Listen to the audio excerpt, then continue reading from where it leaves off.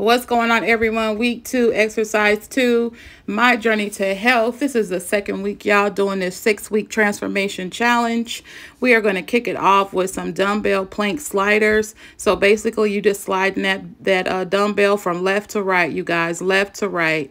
I do not have a smaller dumbbell weight than 10 pounds, so I had to break up my sets a little bit more, but this does call for 3 sets of 20. So left and right is 1 set, left and right again is 2 sets.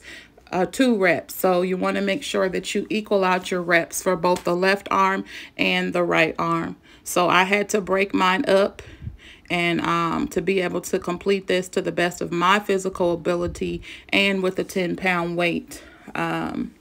So I do want to say that I have noticed in this second week that I am getting stronger. I'm not having to take 90-second rest breaks like I was last week. I'm able to wrap it up in about 30, 45 seconds tops. All right, so this is a dumbbell twister. It also calls for 3 sets, 20 reps each set. All right, so each full twist left and right is 1 set, is 1 rep. So make sure that you include both your left twist and your right twist, and then count 1. So that's how I did it to kind of keep track. I did break this up a little bit as well too, because I wasn't able to physically do 20 reps in 1 set. So I had to break it up and do smaller sets, which I'm okay with because I increased the weight. So we're good. Make sure you do not injure yourself. Take breaks as you need to, you guys, but just get through it. Push yourself. So the next exercise that we're busting into are the flutter kicks, you guys. And I really had to tap into some strength on this one, y'all, for real. So this calls for 30 reps. I did do the 30 reps with the first set, but I was into fatigue on the second and third. So what I had to do was do 20. And then I stopped, took a 30-second rest and did 10 to complete that second set of 30.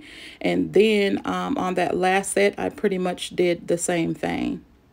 So just make sure you get in those 30 reps, you guys. Make sure that you tighten your abs and really focus on your core strength, okay? Really focus on your core strength. But you definitely can do it. You just have to tell yourself you can.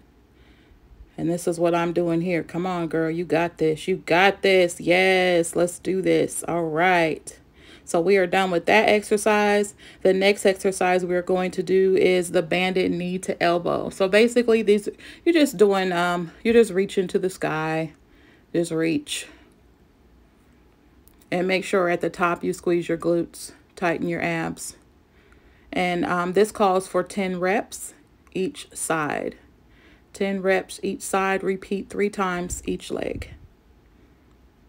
So I just did my, I finished up one side, did it 3 times, 10 each rep, 10 reps each set, shall I say, and then I switched to the other side and then completed that. Round that off. Sometimes I lose count. So just in case I didn't do enough, I go ahead and push myself to do the extra one. So I had to take a quick water break here, you guys, and go from there.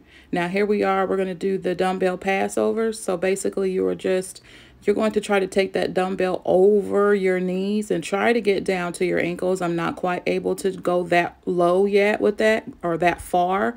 So I was able to get it over my knee and into the front of my calf, but that was about as far as I was able to go this round. So that calls for 15 reps. And again, you're going to do 3 sets. 3 sets of 15.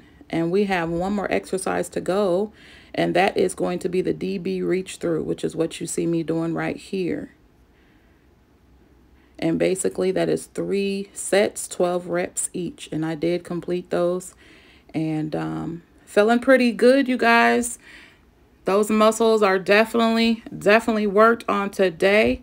So I am definitely feeling good.